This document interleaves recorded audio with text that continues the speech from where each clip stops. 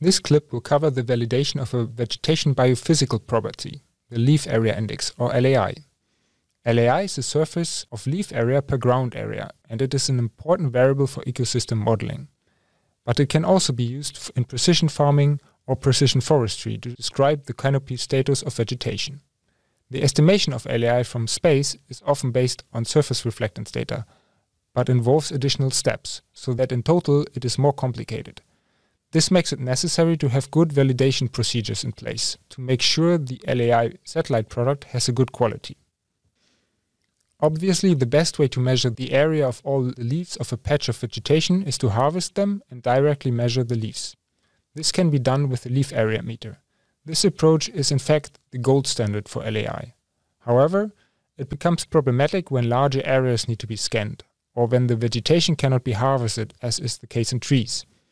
That is why most ground-based validation instruments for LAI are also optical sensors that make indirect measurements. Similar to field spectrometers, these instruments have a limited radius over which they can take measurements. That is why repeated measurements have to be taken to cover an area.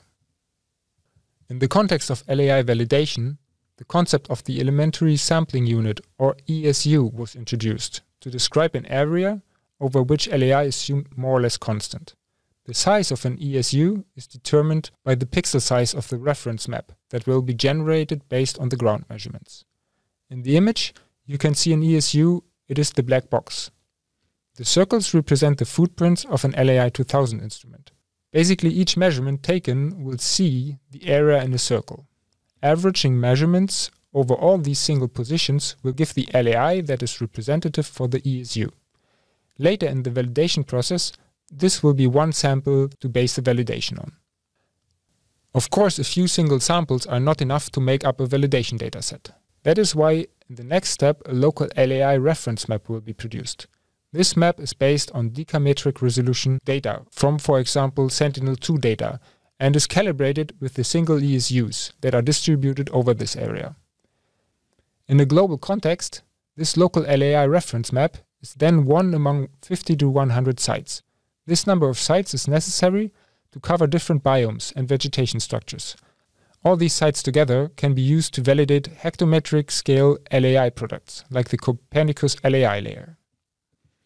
All these procedures are described in the Global LAI Product Validation Good Practices. This guideline was compiled by a range of experts in the field of LAI. There are other satellite products, like surface temperature and above-ground biomass, for which guidelines have been made. But not all land products have protocols yet. This is work in progress. In this clip, we showed best practices to collect validation data for LAI data products.